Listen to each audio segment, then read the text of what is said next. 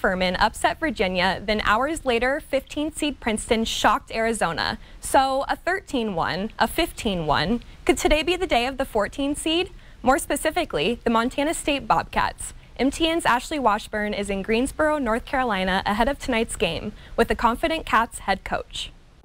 The stage is set for the first round of March Madness inside a quiet Greensboro Coliseum, but as we reach the 24-hour mark from tip-off, the magic of March is definitely in the air. Montana State men's basketball was the last team to hit the floor on Thursday for a 40-minute shoot-around that was open to the public as they get ready for their game against Kansas State. And the biggest takeaway I saw from it was the level of confidence that they had on the court compared to last year's tournament. Obviously, a big piece of that is a healthy roster from top to bottom, which is a stark difference from when they played Texas Tech. But the other part of that is the momentum that they're riding in on of what many people are considering the golden age of Bobcat basketball. I sat down with head coach Danny Sprinkle earlier this week to talk about his success as the head coach of this program for the last 4 years and why he doesn't even consider it the golden age just yet. Patterson throws ahead. Raekwon makes the catch, and that will do it. Raekwon Battle will let it roll out, put a stamp on it. You are witnessing the golden age of Bobcat basketball. Every head coach has expectations of what they want their program to look like. Would you have ever imagined that this program would be able to accomplish what it has in these last 4 seasons? Not this quickly. You know, I'd be lying if I told you. I'd say we'd be back to back. I knew we'd be good. I knew how special Bozeman was. It was just about getting the right kids here, you know, because once you get a taste of it, all you want to do is get back. And, you know, my staff has been unbelievable. Back-to-back trips to the NCAA tournament. When you think about those fans that watched you as a player, now here you are as a coach, what has it been like coaching for your alma mater? It's been a lot of pressure, but I think it's probably more that I just put on myself. Like before every decision or before every game, like I'm thinking of the fans, I'm thinking of the former players, and you know, I don't want to let them down. It's still like numbing, you know, when I'm even coaching sometimes, even now, 4 years later, like I'll look across the court sometimes at the end of the game and you still see so many fans that were there cheering me on, you know, and they're just diehards, and like that means something to me. What is that recruiting process like, or the philosophy to get to this point? In order to have tradition like we have, I want them to know who the great players were in Bobcat basketball. I want them to know who the great teams were, the championship teams. And that way they know when they put on that jersey who they're representing. You know, they're representing guys from '85. You know, from the 70s, from the 96 team, the 2002. And when you have high character guys, it's easy to get them to play together because all they want to do is win. There's always some sort of Cinderella team in this tournament, and you had said, why not us? Why not? If somebody had to ask you, how would you define Montana State basketball and what Montana State basketball stands for, how would you put that into words? Disciplined, tough, and gritty. For us to go, I think it was 18-3 in league games, and then last year, 19-4 in league, that's hard. You know, you have to be tough and you have to be able to, you know, find different ways to win, and that's what this program's done. People are calling this the golden age of Bobcat basketball. When you hear those words, what does that mean to you? It'll be the golden age if we win on Friday. You know, I told the guys, like, pack for 5 days. You know, I'm not planning on coming home Saturday. I'm not planning on. So bring 2 uniforms, bring tons of gear and all that because I want to come home on Monday. And after talking to Danny earlier this week, I also packed for 5 days as well. So we'll see how it all culminates for the Bobcats Friday night as they take on Kansas State at 7:40 Mountain Time on CBS. Reporting in Greensboro, North Carolina, Ashley Washburn, MTN Sports.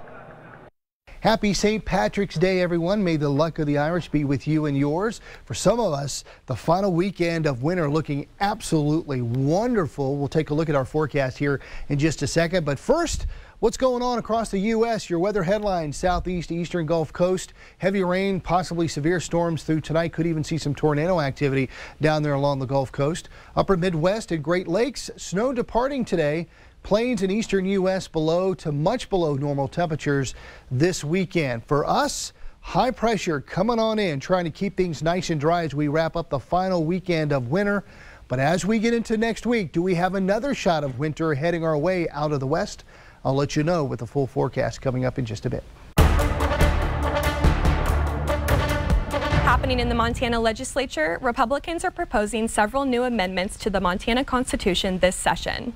The party earned the power to put constitutional changes in front of voters when they gained their current 102-seat supermajority.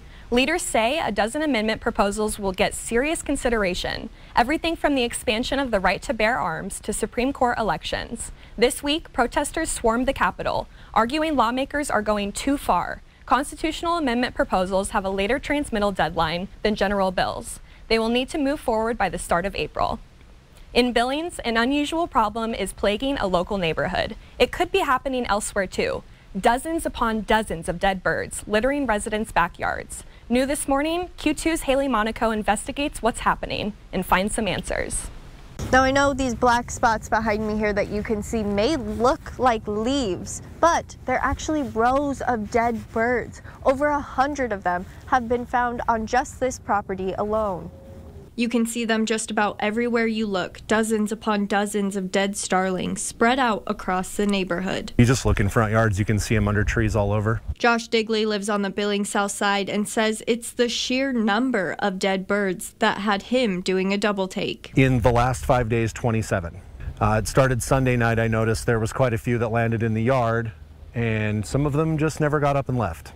Yeah, there's one right over here that's dead. Digley found 4 in just the short amount of time MTN was with him Thursday. And in his neighbor's yard across the street, they said over 100 dead birds have been found. It just seems so weird, the amount out of nowhere. So MTN started to investigate. It turns out the U.S. Department of Agriculture is responsible for the hundreds of dead starlings. The agency tells us they're using a chemical bait called DRC 1339 to reduce the number of birds in the area, saying in part, the large number of roosting starlings increases the potential of passing disease to livestock. DRC 1339 works very quickly, however, dead birds may be found days afterwards. In this instance, local governments were notified of this abatement project and the potential that dead birds may be seen. The USDA also says the dead birds do not pose a threat to humans or pets. For nobody to say anything about it, I think that's what's really weird. Digley says finding the birds has been a weird occurrence, and he has been taking photos of each one he finds. They're usually peaceful. Some of them just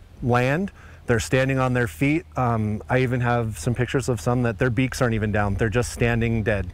The USDA would not tell us where the chemical salt is being fed to the starlings, but the EPA says the risk to humans and pets is minimal. But residents like Digley are skeptical. If it drops a bird out of the air and kills it, if your cat eats it, your cat's probably going to be at risk. Your dog's probably at risk. In Billings, Haley Monaco, MTN News. For the next 9 weeks, anglers will be sprawled across Flathead Lake as Spring Mac Days officially starts Thursday. The fishing event put on by the Confederated Salish and Kootenai tribes gives away cash prizes for catching lake trout in an effort to reduce non-native fish. MTN's Sean Wells tells us more about this conservation effort that attracts anglers from all across Montana and beyond. It will be busy out here on Flathead Lake for the next 9 weeks as Mac Day's spring event is officially underway. It's getting to where we're seeing people fishing as adults that were little kids when we first started, but that's pretty cool. Mac Days on Flathead Lake has grown exponentially since its inception in 2002. We had 888 fish turned in. Today we get more than that in single days. So it has really grown. Confederated Salish and Kootenai tribes fisheries specialist Cindy Benson says invasive lake trout were introduced into Flathead Lake in the 1900s. The lake trout prey on native fish such as the bull and west slope cutthroat trout, decimating their populations over the years. As this reduction program proceeds, what we're hoping to see is an increase in the populations of the native fish. That's where Mac Days comes into play. Twice a year, the Confederated Salish and Kootenai tribes put on the fishing event, giving away cash prizes, encouraging anglers to help them manage the lake trout population. The Confederated Salish and Kootenai tribes know that it's expensive to go out here and fish and do this. They appreciate the help. They know that anglers are a big part of this reduction program. The Confederated Salish and Kootenai tribes provide cash prizes for the event. This year's purse totals $225,000 in a variety of categories. 2 youth categories, ladies category. We have an over 70 category. Those guys are all saying we need over 80 now. The event attracts anglers to Northwest Montana and keeps them coming back. People come from several different states and fish in this event. People are planning their vacations around the events. You know, they're asking a year ahead of time, what's the dates for next year? Cindy hopes this spring's MAC Days brings in up to 30,000 lake trout, helping protect native fish populations in Flathead Lake for generations to come. This is a beautiful spot. It's some place, you know, that we need to take care of. We need to treasure it. And I believe that in doing this conservation effort to help our native fish, it'll make it a better place to be. There are 5 different spots around Flathead Lake to record your catch. For that information, head over to our website at kpax.com. In Blue Bay, Sean Wells, MTN News.